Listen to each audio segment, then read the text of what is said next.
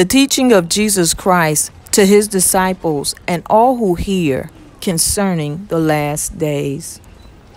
And Jesus answered and said to them, Take heed that no one deceives you, for many will come in my name, saying, I am the Christ, and will deceive many.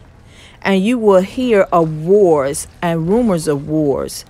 See that you're not troubled, for all these things must come to pass, but the end is not yet.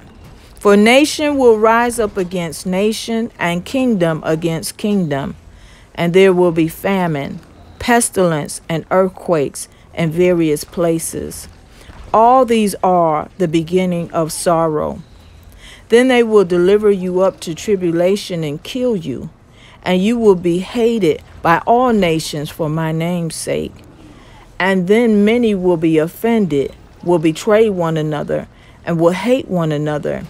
Then many false prophets will rise up and deceive many.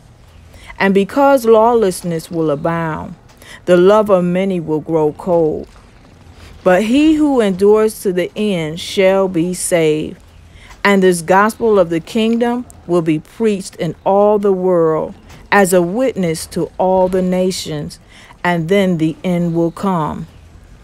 Therefore, when you see the abomination of desolation spoken of by Daniel the prophet standing in the holy place, parentheses, whoever reads, let him understand, close parentheses.